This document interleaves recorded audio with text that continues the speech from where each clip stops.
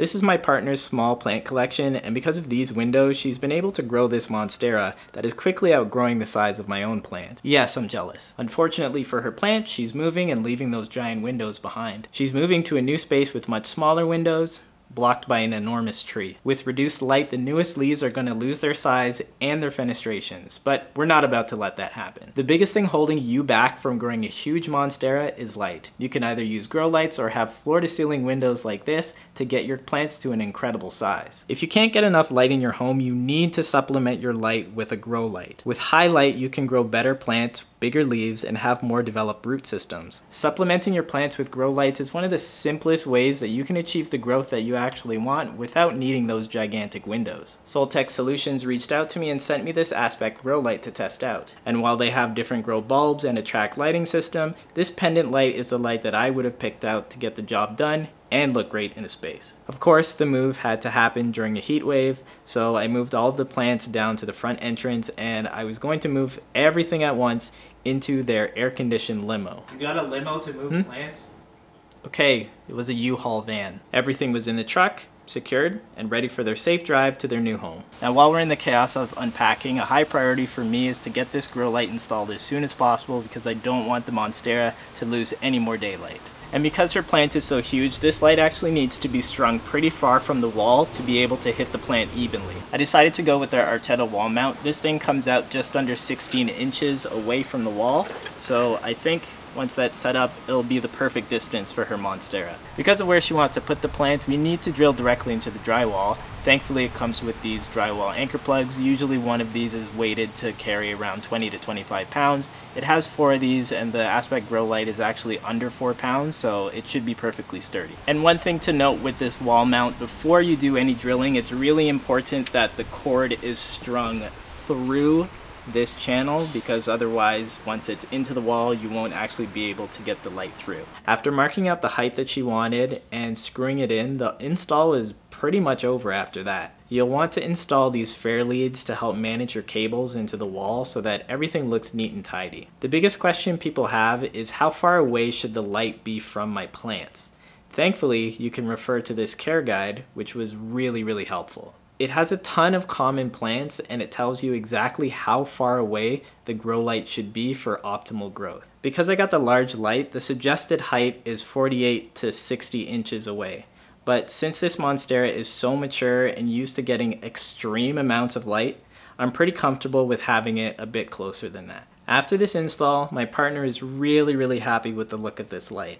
I love the look too, but I would much rather have her Monstera right here in front of the window, but apparently needing a couch and somewhere to sit is a higher priority than her plants. She also did not like my suggestion to let the Monstera sit on the couch. Now while there are a ton of great choices out there for grow lights, a huge portion of them are industrially made for commercial growers. So unless you're able to hide something under a shelf, they're not going to blend in with your decor. One of the most common questions that I get about lighting is how do I know what's low, medium, and high light in my home? And I actually encourage you just to completely ignore those tags. Most of your indoor plants want as much sun as you can possibly give them. So focus on the plants that you want to grow the biggest and best and just slowly move those towards your brightest window, giving them more light over time. Honestly, all you need to do is watch for signs of sunburn and you're good to go. It's been about 2 weeks and my partner's absolutely loving this light. We have it on for about 11 hours a day and we've already noticed that the leaves are pointing upwards towards the light. But how long should you actually have a grow light on for? My philosophy for giving your plants more light has always been to do it slowly and gradually over time. I have the same thoughts about grow lights. Now usually I use Wi-Fi outlets, but I do really like that this came with its own auto timer. Each notch is a 30-minute interval, so over the next couple of days I'm going to be increasing the light exposure by about 30 minutes until I can push it up to around 14 to 15 hours a day. Of course, I'm going to be monitoring for signs of sun stress like discoloration or burned leaves, and if I see any of that, I'll just scale back on the amount of time. I really need to keep pushing it with this grow light because I know how much light this Monstera is used to in its old space. With a 5-year warranty and this light being rated for 30,000 hours, I have no worries about this light lasting a long time. If you look right here, this Monstera has actually pushed out a new leaf. This plant has 2 stems and this is actually from the smaller of the 2 stems. The way I tell if a Monstera is getting enough light is by comparing its newest leaf with the previous leaf.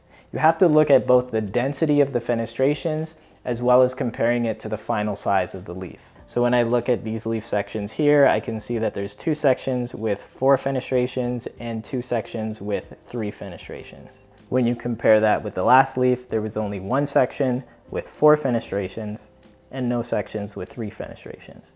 Most of them either had just 1 huge one or 2 pretty small ones. Now you do have to wait until the leaf fully unfurls, hardens off, and changes to its dark green color. During that time, when it's bright green like this, the size will actually continue to increase until it finally hardens off. So we can't really fully compare the 2 leaves until then. The truest test will be to see how the next leaf comes out from the larger of the 2 stems, but I suspect we won't see that leaf for another couple of weeks. I actually did decide to wait an extra few weeks, and oh my goodness, this next newest leaf is absolutely gigantic. One thing I do notice is that this section here has 7 inner fenestrations, and it has a bunch of sections with 5 fenestrations. There's 1, there's 2, there's 3, and when comparing it to the last leaf, comparing the new leaf to the last leaf, it's absolutely no contest. It only has a few sections here, here, and here with 5 fenestrations, but it's not even close. No contest. This grow light is absolutely doing the job that it needs to. Now, while my partner planned for this move, I knew her Monstera would not have the same light, so I had showed her a bunch of different grow lights and grow bulbs, but the answer was always, I don't like how that looks, until I showed her this light. She loves the look, she loves what it's doing for her plant, but most importantly, and I think the one thing that a lot of people overlook, is the warm color temperature on this light. If your grow light isn't purple, it pushes way too close to that almost clinical white, and I just don't think that looks great in a home. Soltech Solutions was kind enough to offer my viewers 15% off if you're thinking of getting this light for yourself. Click the link in the description and enter the coupon code KTP at checkout. Like the video if it was helpful and consider subscribing. See you next time.